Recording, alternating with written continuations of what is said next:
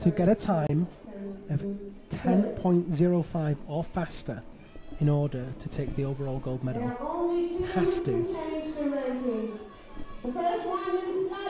And he looks in really good shape at this point, moving really well. Just keep it together, Kartashev. Come on, Vladimir. And it's an amazing time of 9.24. Oh my gosh, it's second place. Oh, 0.01 of a second behind Kartashev. Unbelievably close. What an amazing effort by Kartashev. That was unbelievable. So what that means is that will put him into second place. And, if I'm not mistaken, Vladimir Kartashev will definitely take gold medal in the overall competition